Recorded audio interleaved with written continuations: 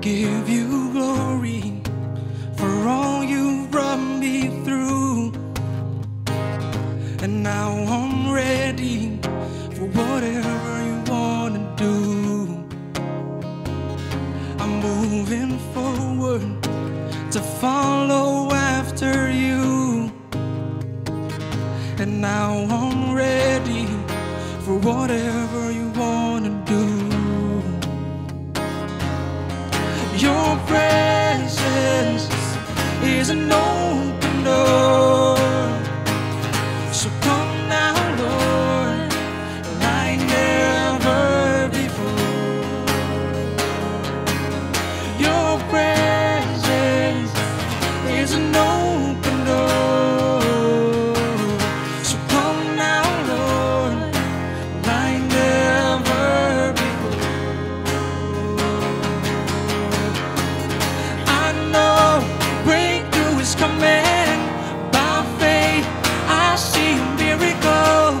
My God, make me a promise and you won't stop now. Hey, I know breakthrough is coming. By faith, I see a miracle. My God, make me a promise and you won't stop now.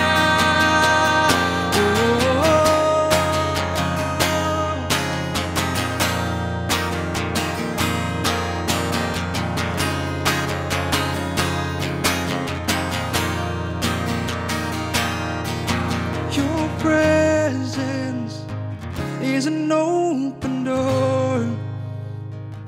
So come now, Lord, like never before. Your presence is an open door. So come now, Lord, like never before. Hey guys, my name is Yakila and a very warm welcome to TCU. If you're new here, we're so excited to have you part of our family. We're gonna go through some announcements, so make sure you stay put to know how to get plugged in. First announcement, we've got Friday Fuel happening every Friday, every week at 8 p.m. Friday Fuels are where we can play games, hang out, watch movies, or even do Instagram Live. So make sure you follow our Instagram at thecollective.youth and hope to see you at Friday Fuel this Friday. Next, we've got online devos. Online devotionals are a way that we can study about the Bible, hang out, or just update each other on what's going on in our lives. So for more information, contact your tribe leaders. But if you're not in a tribe yet, then make sure you tell us in our YouTube link or Zoom link, or you can even tell us in the DMs in our Instagram.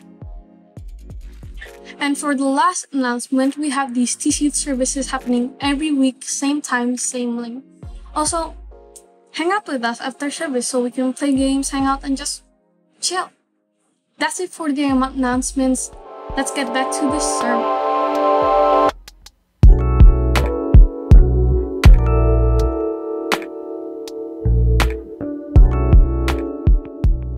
What is up, TC Youth? And guess what? Today we are kicking off a brand new series called the Upside Down Kingdom. Now, I don't know what to do for upside down. But look, today, as we go through this series, we're going to be going through what it looks like to have power.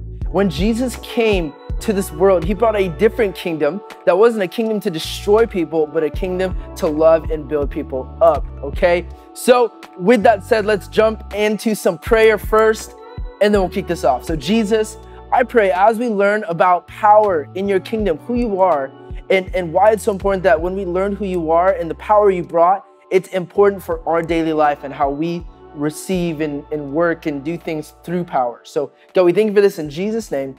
Amen. Amen.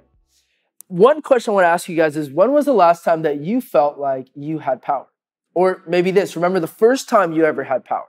You know, I remember for me, one of the first times I ever felt like I had power was when I was in high school. What had happened is me and my friends, we started this club. And in this club, you know, I had this moment where I had to go help promote the club. And so what I would do is as I would promote the club, I would walk around with like this big stereo boombox on my shoulders, and I wore these short shorts and high socks. And I would go around inviting people to the club, and people were like, whoa, this guy's so weird. This guy's so random, super cool. I'm going to come to this club. And as I promoted the club, it made me feel powerful because I felt like, wow, I'm really inviting these people to be part of something big and awesome that I believe in. That's one moment that I felt powerful. Another moment I felt powerful is a moment that I had to share my testimony. It was the first time I ever preached or shared before in my life. I was super nervous. I was shaky. I had the script in front of my face, and I was like reading it like this. And I remember as I did that, I remember at the end of it, I felt good. I felt powerful. I felt like, wow, I did this. Those were good moments that I felt power. Other moments I felt power were moments that I remember I had to step into being the youth or like a kids leader at a camp. And I remember as I was a kids leader at a camp, you know when you deal with little kids, whether you have siblings or friends that have little kids, they can be a little annoying sometimes, right? And I remember there was this little kid that was being annoying, he was being mean. And out of my emotional immaturity, and I didn't like this kid, I decided to lash out at him. And I was like, you're being annoying, stop it, go sit over there. He started crying. He told the camp counselors, he was like, I don't want to be around this leader anymore. Lesson learned, don't be mean to kids because they're going to tell adults and you'll get in trouble. But that was a moment of power from where I used it and I felt good. And I also had power where in that moment it wasn't good and I didn't use it for good. So how many of you guys know that all of us have a different idea of power? All of us have felt power or maybe been in a moment where we felt powerful, maybe because of a group project, maybe because you guys are working together with a group of people, friends, you want to start something. And all of us have a different view and perspective of power. We all have a different perspective of power. Now, when it comes to power, some of us, or how many of you guys know that when it comes to power, we have complicated feelings because we have seen people in authority use power in the wrong way. We have also felt the weight of power, knowing that if I use this the wrong way, I could hurt someone or someone could get hurt. It could change people's view of me. If I use it in the right way, it could be hard to hold on to later. It's almost like the question, how do you make sure that you maintain good morality when you have power, right? Because sometimes we'll look at people like power and think, man, if I was in power, I would never be like them.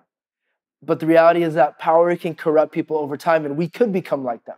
So how can we make sure we hold on to morality and lawfulness and goodness when we have power, when we get into a place of power? How do we make sure of that?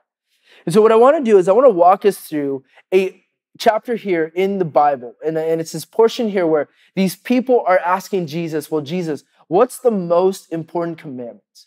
What's the most important things that we should do as people? Well, actually, what I want to walk us through here in the Bible is just a couple verses from Genesis, marking when God first made us in the beginning of the world. And then we're going to go later through how Jesus as a person, how he showed his authority. So I want to walk us here in Genesis chapter 1, verse 26. And now the word Genesis means origin. So in the origin stories of when God made people, we're going to talk about how God made us in his image, but there's importance there. So check this out. This is Genesis chapter 1, verse 26. It says, then God said, let us make mankind in our image, in our likeness, so that they may rule over the fish in the sea and the birds in the sky, over the livestock and all the wild animals, over all the creatures that move along the ground. So let's pause. Let's think about that. God made us in his image. That is powerful. That's beautiful. That's incredible. But let's think about this. The God that made the stars in the sky, as he breathed, mountains were formed. As he spoke, literally the oceans were made. Now, when we're made in that image, it shows that somehow we're also made in this powerful image. That means that we're powerful. And because we're powerful, God put us in authority over, what was it? It says, they may rule over the fish of the sea, the birds of the sky, the livestock, and all the wild animals, and over all the creatures that move along the ground. God gave us power and authority as we came into this world to rule over things. Now, as he gave us that, I don't think God gave us those things so we would have the power and authority to destroy those things. I think God gave us power and authority to what? To care for these things, to nurture and attend to these things. Now let's fast forward to Matthew chapter 28, and this is in verse 18.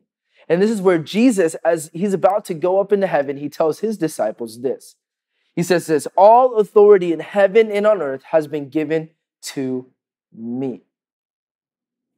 Go and make disciples of all the nations, baptizing them in the name of the Father, the Son, and the Holy Spirit. So what Jesus is modeling here is he's saying, hey, the same authority that God had in the beginning of the world that he bestowed on us as people, I have that same authority in heaven and on earth, but I'm putting this on you to what? To make disciples, to make a change, to be part of something big. Now, see, when Jesus came here, he didn't come here to say, well, I'm going to bring my kingdom and I have all authority and power on heaven and earth. So I'm going to destroy people and make them bow down to me and make them suffer. That's not God's heart. That's not Jesus' heart.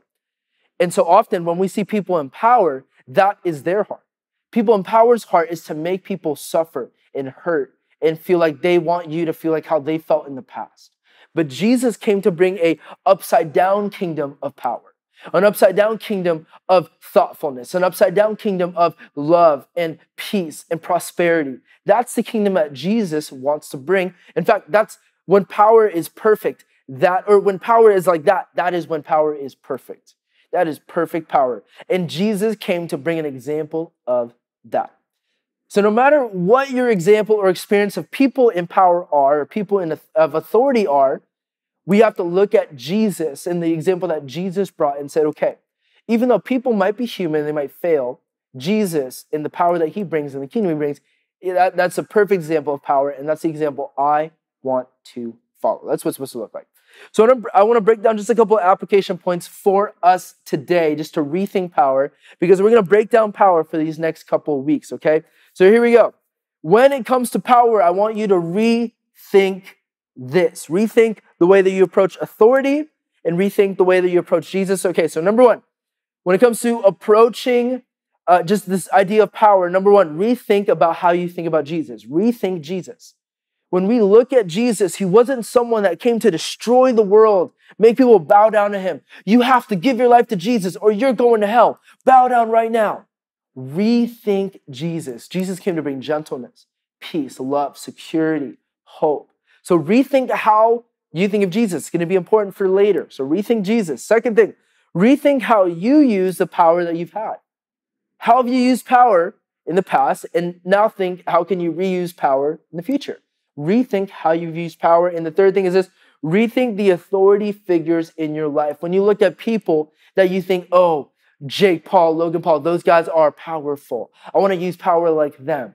Look at President Trump, President Biden. You want to look at all these influencers, BTS, Blackpink, all these stuff. These people are powerful and we look at them, but when we look at their power, how do you reflect on it? How do you see it? Rethink the authority figures in your life. When you see that power, how they use it, is it for good? Is it incredible? Is it perfect power? Or is it imperfect, immature power? It's used for self. So, with that said, we are going to choose to rethink how we think about power and authority over these next few weeks when you lock in. And remember, we're going to rethink about this through the lens of Jesus. How did Jesus think of power and use power? So, we love you guys. We're going to break this down some more in the next couple of weeks. Make sure you jump into our tribes in Kumo Space, all that stuff. And let's close in some prayer. Jesus, I want to pray for everyone that tuned in right now, that we would begin to rethink what power looked like through the lens of Jesus. Jesus had all authority in heaven and on earth to do whatever he wanted, but he did it to love and serve people. So I pray that we would do that too. So God, I pray that we would learn from that in Jesus' name, amen. So, guys, we are about to jump into our tribes. Go check out the Zoom link below. Jump in from there, and that's where you're going to get all the information that you need. So, love you guys, and we'll see you next week. Same time, same place. Bye, everybody.